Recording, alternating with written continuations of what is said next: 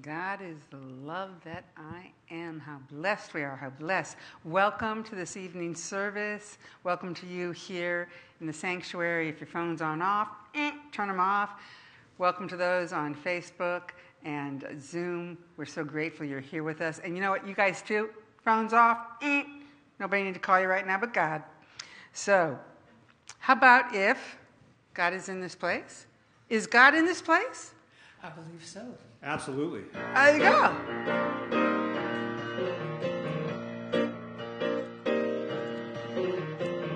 God is in this place.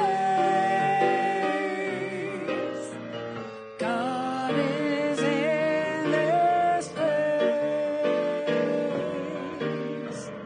God is in this holy place. God is in this place. Love. Love is in this place. Love is in this place. Love is in this holy place. Love is in this place. Joy. Joy is in this place. Joy is in this place. Joy is in this holy place. Joy is in this place. God is in this place.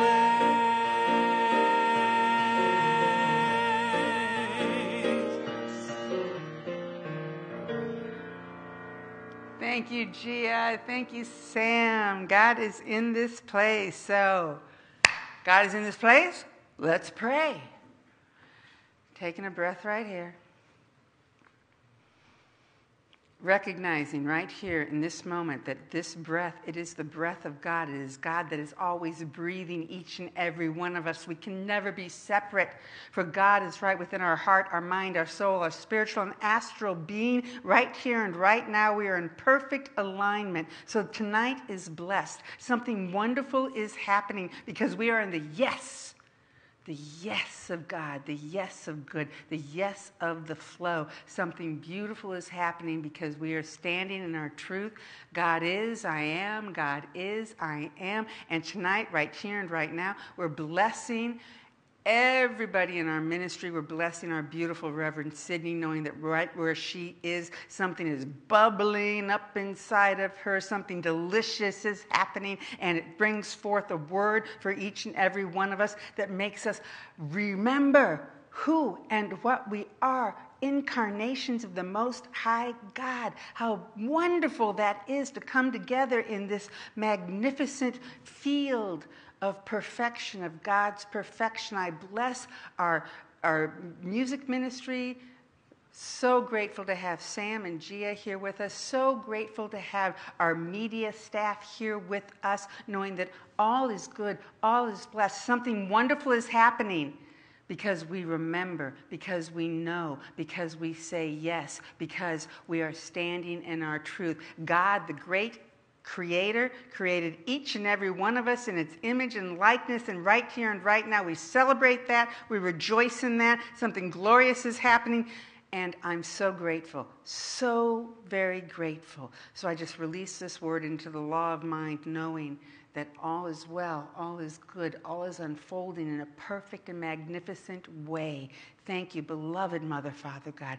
Thank you, beloved I am. Thank you, thank you, thank you. And I release this word into the law of mind, and together we say, and so it is, amen. And let's say the Lord's Prayer. Our Father, who art in heaven, hallowed be thy name.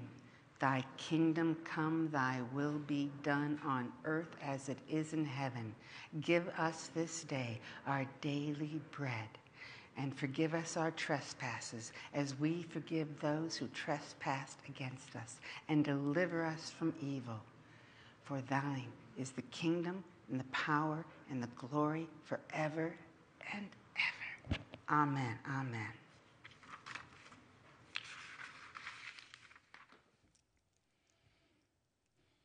Amen.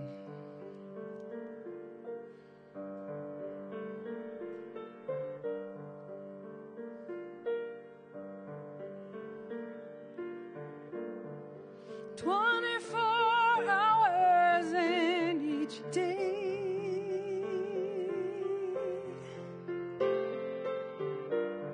and how many steps I take along the way, what really matters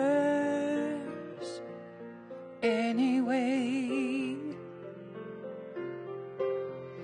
What am I grateful for today? What am I grateful for today?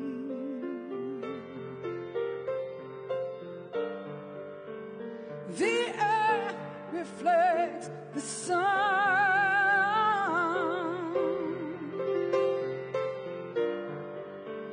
The earth responds and all move as one.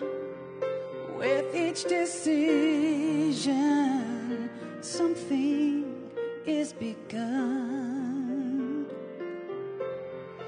What am I grateful for today?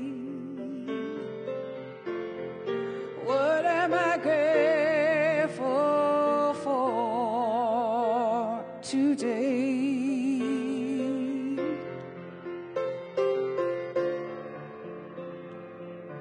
All this life I see and feel and do, all this love is just the way we say. This is what I'm grateful for today. Yeah. This is what I'm grateful for today. Lord, I'm grateful for today. Lord, I'm grateful for today. This is what I'm grateful for today. 'Cause this is what I'm grateful for today. I am grateful for today.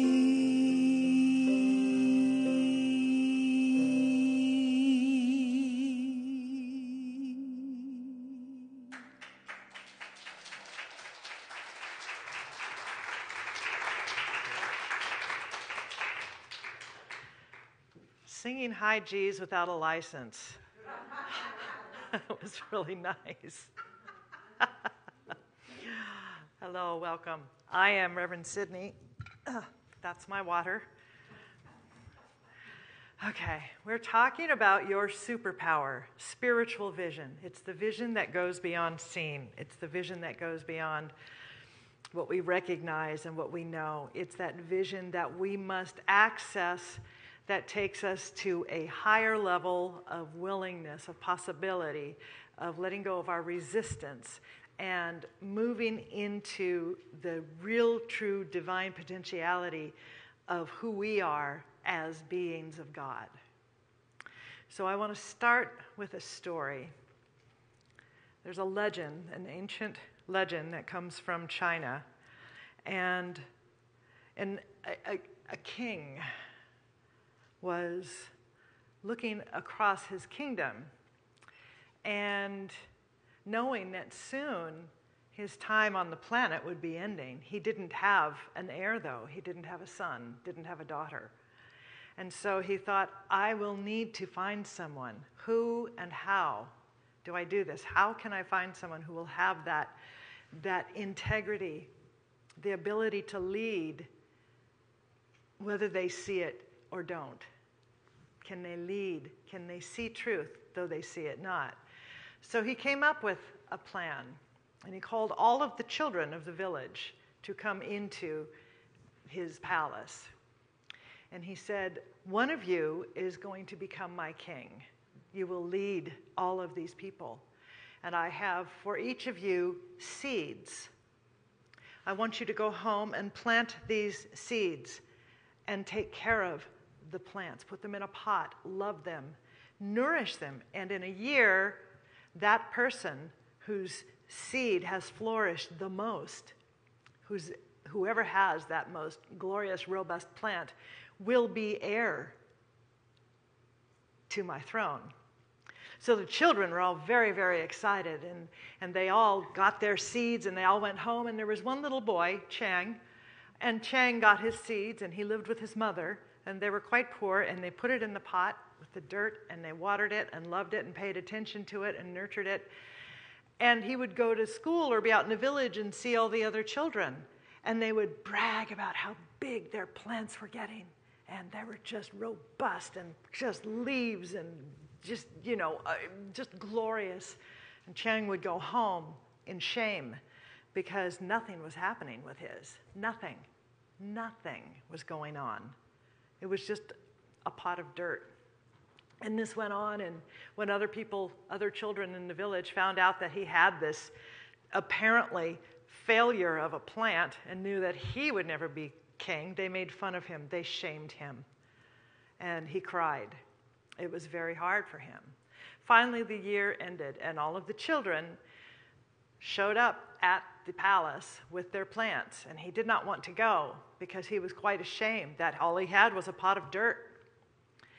But he went, and all of these other children with their plants, and they're just going crazy like that. And one by one, they went before the king to show them how beautiful and how robust and lush their plants were, and he just would wave them aside. And finally, there was only one child left, and it was Cheng, and he didn't want to go past the king, and the king demanded that he do so. And he finally did, holding his pot and his head, looking at his feet, because he was so ashamed. And the king said, you, Cheng, are to be my heir. You are the next king of this village. And there was a stunned silence. Nobody was as shocked as Cheng. And the king said, I gave all of you seeds that had been boiled.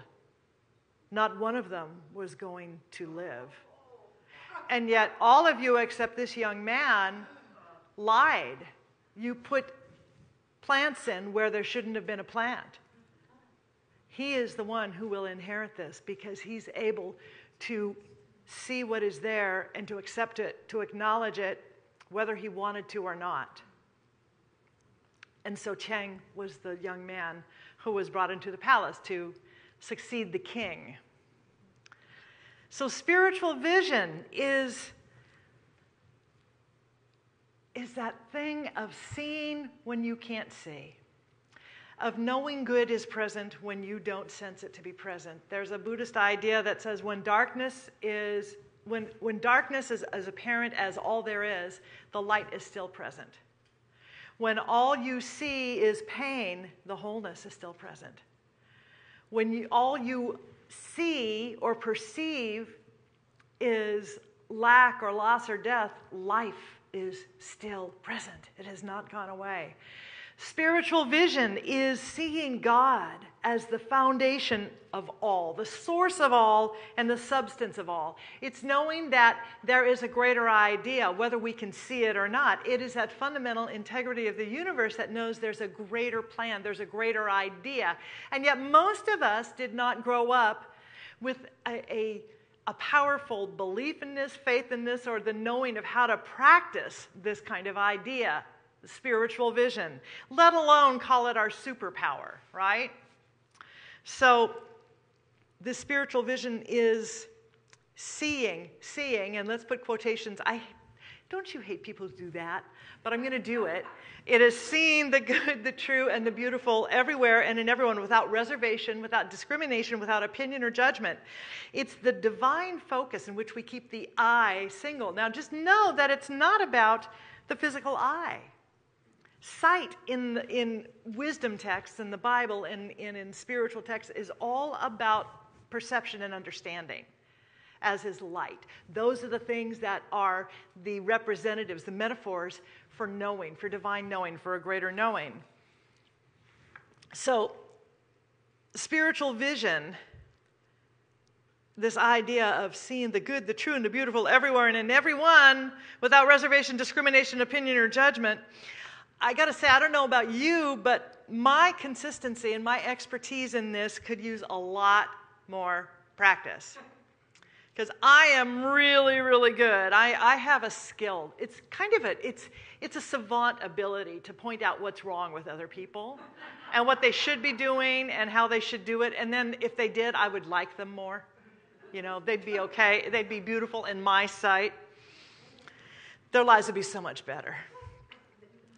But this brings up an idea that spiritual vision is something that we actually all have the capacity to have and to live from, to practice, but there are blocks to it. Often it's our ego, like the children in the village. Their egos got in the way of actually trusting. You know, and you think of this idea, and a child shall lead them. Even the children couldn't trust, right? And this one little boy who didn't trust but did it anyway. And perhaps that's the definition of faith. Perhaps that is the definition of faith.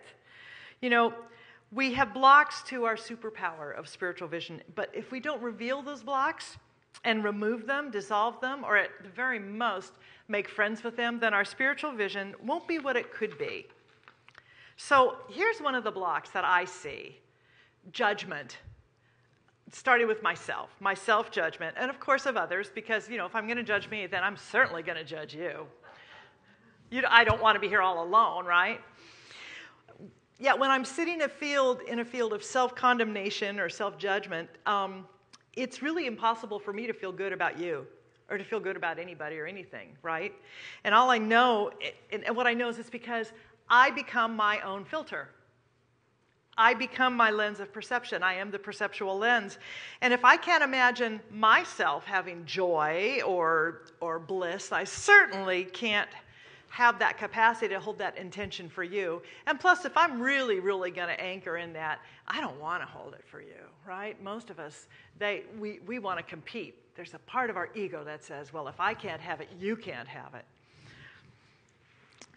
We project ourselves, for better or for worse, onto all people, places, things, and events in the world. And we create stories about them, right? We create stories. Can you imagine the stories that the kids were creating about the plant? Consider the story that Chang created about that plant. You know, we write stories about what's happening without knowing any of it, without using spiritual vision. You know, as we project ourselves, I think it's like going to a theater and seeing a really great movie and then suddenly projecting my own cheesy home movie onto the screen. So now the hero and the heroine are doing this, and my cheesy home movie is like interacting with them and ruining the whole thing. Right? And all I'm seeing is my cheesy home movie and not this glorious specter that might be going on. So I do know that my daily 24/7 commitment and intention is to see life through Spirit's lens. That's a big one. And yet that's what we do here. That's what we teach here. That's what our practitioners do here. They work to do it. And some days we have to work harder than others. Practitioners, anybody here with me? Some days are harder than others? Yeah, okay. I've spent years learning and knowing that as I believe, so is it done unto me. So I want the highest possible experience of life, not a settling or a status quo experience.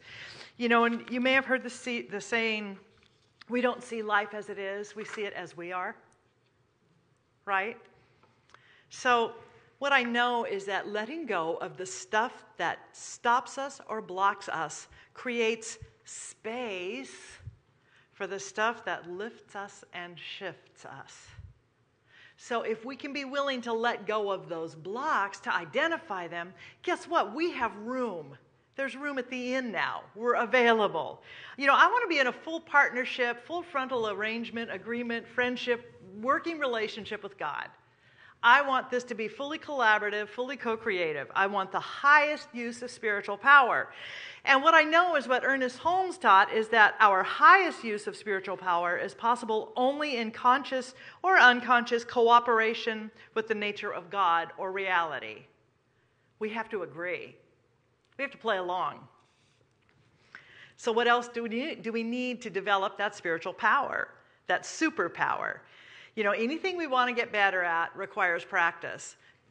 Talk to Gia, talk to Sam. A lot of practice. Thousands and thousands of hours, by the way, of practice. We have to practice willingness, surrender. Those are the two ouches, right? Oh, God, do I have to be willing? Do I have to surrender? And here's the good one, abundant expectancy. Abundant expectancy, hope, anticipation.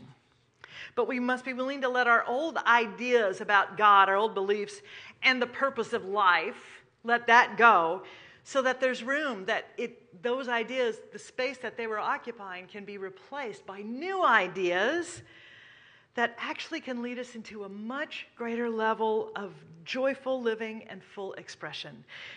Ernest Holmes taught, and it's what we teach here, that self-expression is the sole and only purpose of life. I'm going to say that again, and let's all watch to see if I'm struck by lightning. Self-expression is the sole and the only purpose of life. Okay. There's a great unlearning that most of us have to do, and it's this. We do not live that God may be glorified. We live because God is already glorified. How many of us grew up hearing this, to God be the glory, to God be the glory, glorify God, and all that we did. I'm just here to glorify God, glorify God. And Ernest Holmes wrote, what kind of God would it be that would have to be glorified by us? Such a God would be in worse shape than we are, and that would be pretty bad. Are we willing to stop believing in this superstitious nonsense about an insecure God?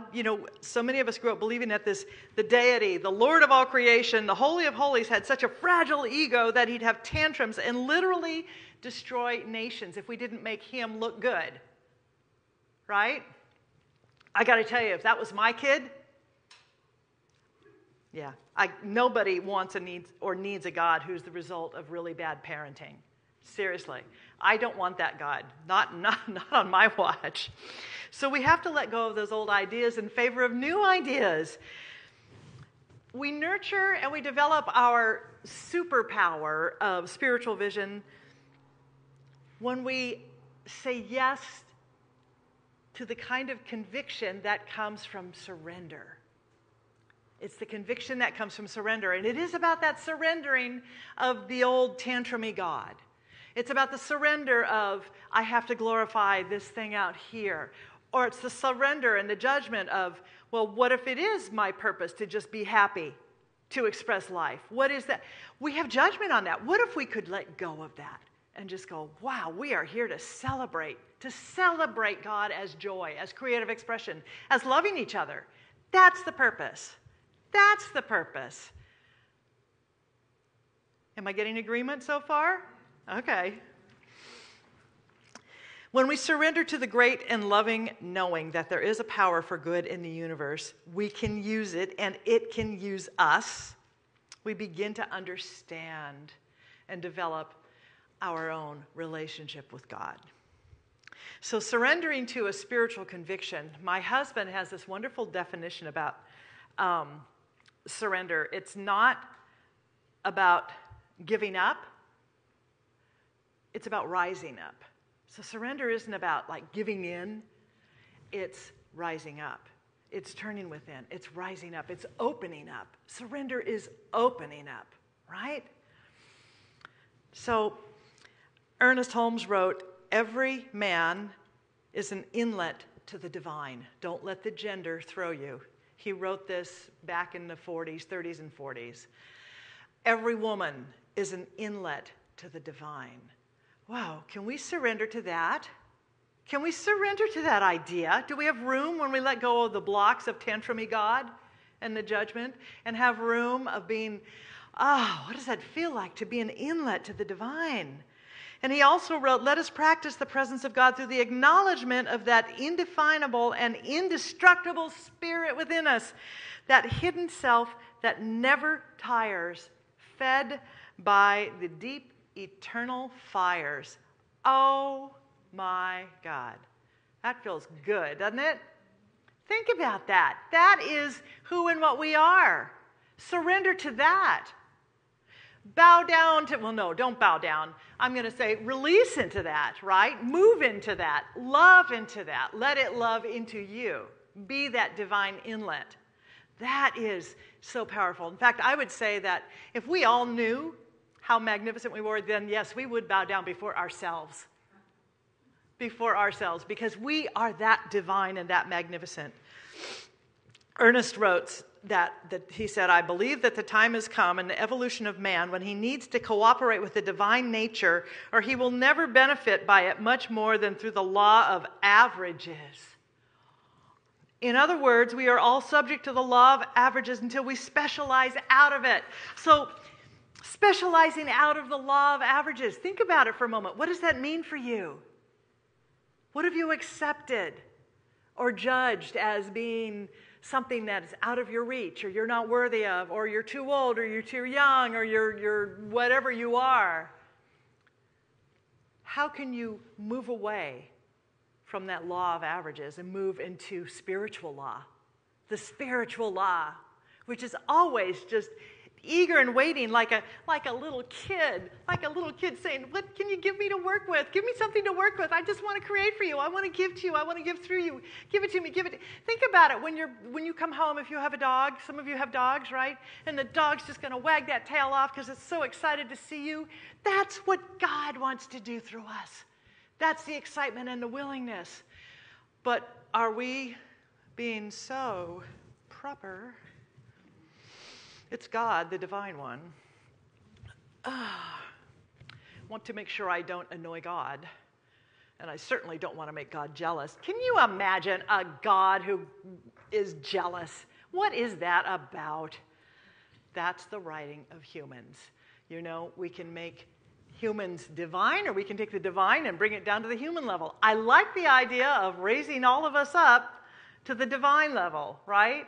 If we're created in God's image, then why are we creating God in our image? If each is a unique individualization of this thing called life, then it follows that all the presence there is and all the power there is back of each individual. That's in back of each of us, flowing through us as us. There is nothing monotonous about the great scheme of life. There's nothing monotonous in the great scheme of life. The ability to live and the intelligence to know what to do exist at the very center of our being. Think about that. It's already there. It's already there. We did not put them there. We didn't put them. I didn't install it. You didn't install it. And we couldn't destroy that if we tried. We can't destroy our divinity. We don't have the ability or the capacity or the power to do it. We can certainly stand in the way of that light and not know that we have it, or pretend we don't have it, or deny it, or block it with our fear. Or we can step into the light and say, wow, this thing loves me so much. All it wants to do, or he wants to do, or she wants to do, however you identify your infinite power, your higher power, your divine power and connection, all it wants to do is just party by means of me. It wants to celebrate and create and be happy and joyful and love. That's what God wants to do. So in other words, get with the program. Let me put it another way. Stop resisting your own sacred divinity. Surrender to it. Let it guide you. Let it define you. Let it fire you up. Ernest Holmes. So obviously you're seeing this is a deep dive into Ernest Holmes' writing. And if you are new and you don't know anything about Ernest Holmes, he was the founder of this teaching, the science of mind. But what he did was he gathered together what he studied and studied and studied all of the world's religions and took what he felt were the most profound, beautiful, powerful, sacred, and empowering teachings he could find, and he put them together and found similarities within all of them so that it became a philosophy, a psychology, a way of life, a way of living, and free of dogma, free of unnecessary ritual or sacrifice. We will not be sacrificing any live animals tonight. We won't sacrifice anything tonight except our fears, our hesitancies, our egos, and our pasts, which may have kept us from really stepping into a greater knowing of who we are. That stuff you can leave on the altar. I promise I'll take care of it for you. If you want to come back and claim it next week, you can. But leave that here. Leave it on the altar, okay? And walk into a greater knowing. There is at the center of every man's being a unique individualization, but we are all drawn from the same life, the same wellspring of being, could we but see it. And there it is again. There it is again. Spiritual vision. It's the seeing. It's the seeing without eyes. It's the seeing with our hearts. It's the willingness to see, to perceive through another way. To see ourselves as Spirit knows us. To know ourselves as Spirit knows us. Ernest taught that we all have a divine pedigree. I just saw this today and it made me laugh. I loved it so much. We have a divine pedigree, and when we trace our pedigree back to the divine germ of life that impregnates everything, we loosen and dissolve our resistance to the greatest discovery of all, that the kingdom of heaven is within. It's within. We have a divine pedigree. You've already been blessed. You have already been blessed. You are here by divine right. You are here as the divine. You are here to do that. So I want you to know, and if you need permission, then we give you permission. Start seeing without the use of your eyes, right? Start with the seeing that doesn't involve your eyes. Commit to the perception. Commit to perceiving that invites hope, creativity, and abundant expectancy.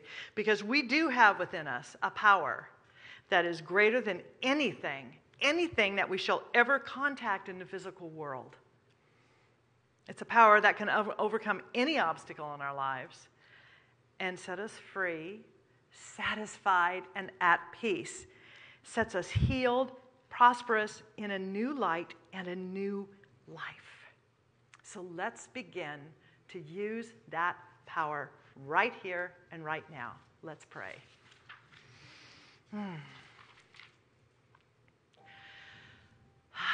We relax into the arms of Spirit. And we say, my good is my God. My expression on this planet is my God. My creativity is my God. My joy is my God. All of those qualities of life, of truth, of possibility, I allow those now to be the touchstones.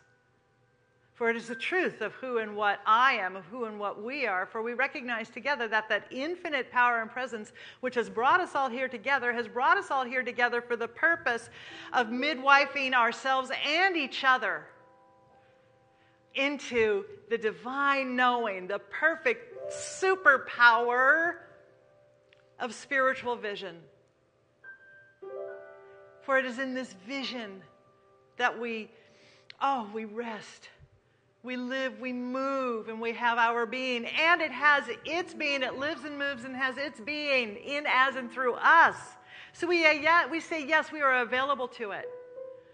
And we dance with it. We are partners with it. And we allow it to flow through every fiber, every tissue, every thought. Removing any blocks. removing any judgments, resentments, all of it, because we don't have time and we don't have space, quite frankly, so we let them go. And they are replaced with the spaciousness of love.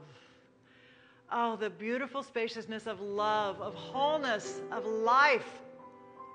There is a rising up in this place for all of us. The rising up that begins from within and is carrying all of us into a higher knowing, a higher celebration for ourselves and for each other of the wholeness that is already there.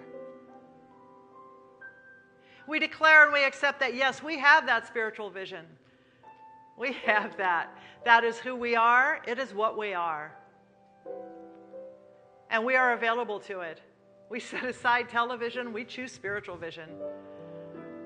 And we know that it is infinite vision, infinite knowing, infinite possibility. And we say yes because we are saying yes to the yes itself as we are one with the one. So I know for all of us that as we embrace and are willing and surrender into this good, knowing that nothing that we love is lost, that we are just expanded, that we are opened up, and that we are made broader and bigger and brighter stars to shine this light that is God, that is love, that is spirit, that is life itself, that as we do that, the world rises with us. This rising tide, rising waters float all boats. And all of these boats are now sailing.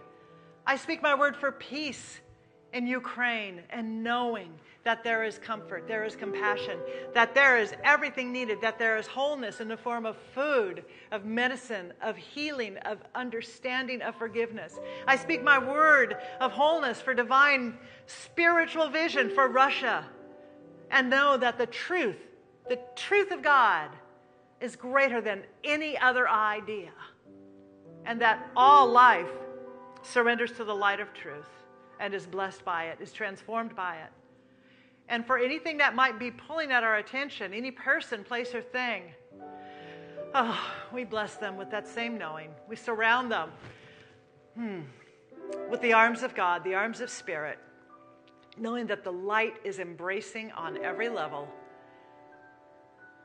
and that their vision is God's vision. Their vision is spiritual vision. Their vision is clear. It is profound. It is beautiful. It is whole. And it is wonderful. It is the magnificence of life itself. And I invite you to say with me our affirmation that is within your bulletin. I accept these truths for myself and all beings everywhere. Let's say it together. I accept these truths for myself and all beings everywhere. We are abundantly blessed. We are abundantly expectant. And we are the light of God in radiant, robust expression. We allow that to be the greater truth, the greater knowing, and the vision for who and what we are and what life is. And with a sense of absolute gratitude that comes from knowing it is already done, I release this word into law, and it is done. I say, and so it is, and together we say, amen.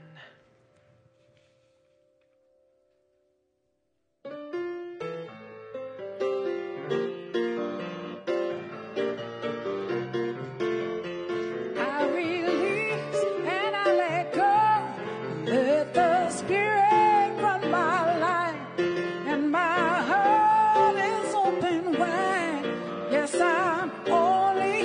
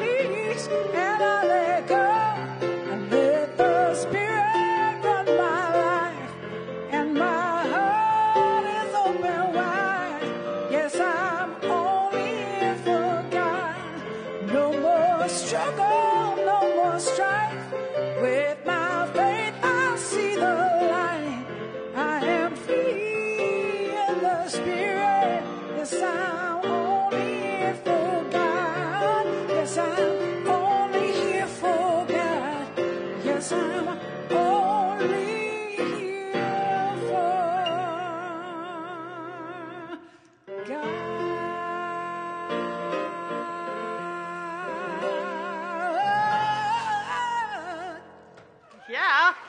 Woo! Now that be some spiritual vision. So now is when we accept tithes and love offerings, your gifts. And so I just invite you to hold them in your hand, or to hold that idea, that knowing in your hand. Hold it to your heart. And will you, there's my microphone. Hold it to your microphone and say with me, from the love of pure spirit within me, I bless this gift. I send it forth to heal and bless and prosper. It is evidence of my faith and belief. It does good work in the world and returns to me multiplied abundantly.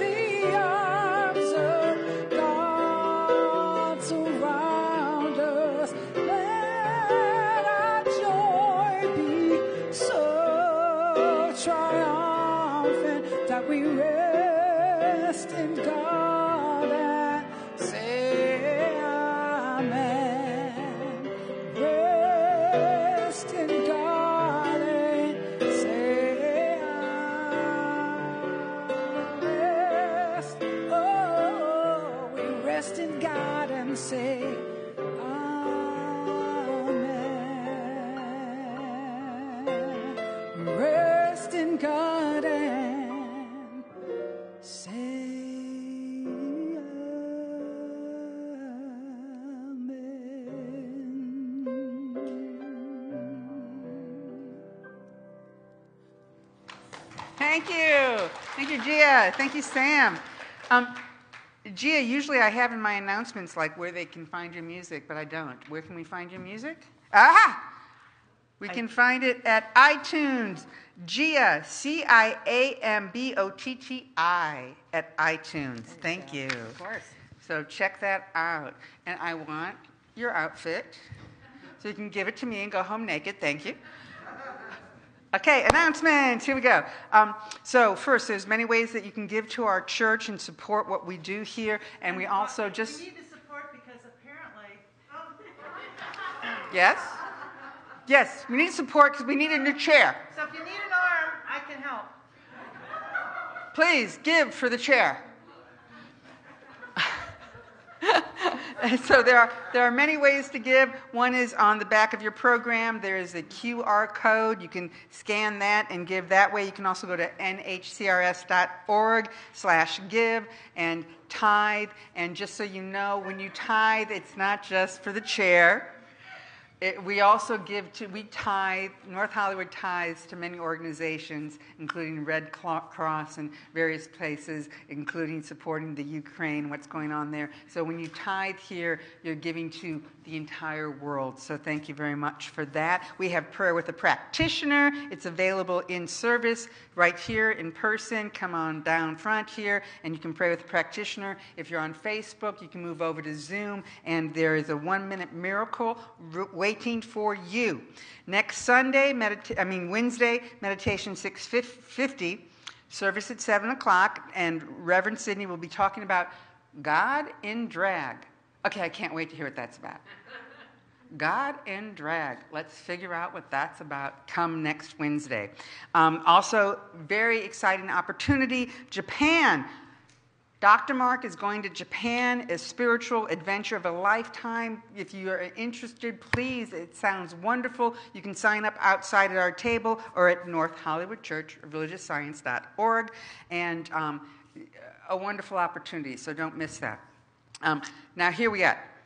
Pray like you've never prayed before. Rock your word with the woman right here, with that woman, you know what? Here's what I got to say. Whatever the announcement says, I don't care. Do you want to shift your life? Do you want to truly expand your experience on this plane? This is how you do it. You do it through prayer. You want to learn to really anchor yourself in affirmative prayer. You do not want to miss this class. 6 weeks. Sign up. You can sign up on the website. You can sign up outside or at the bookstore. But you don't want to miss this class because you want to shift your life, don't you? You want to upgrade. You want to up-level. You want to experience your heart's desire. Here's how you do it, baby. You do it by rocking your word. So join Reverend Sydney, rock your word. And what I want to say, I'm out of control now. The class is starting on Tuesday, and we don't know if it's going to go, if we're going to have enough people. So if you are hesitating, don't hesitate, because this class is really awesome. This is my own curriculum, and it is very powerful. And you're going to be there. I'm there. See, I would go just for her. I'm in. And Doreen's going to go. And so, see, and there we have it. A lot of people. So sign up now while you can, or else you won't get to do the class. Right, or fix the chair. Or fix the chair.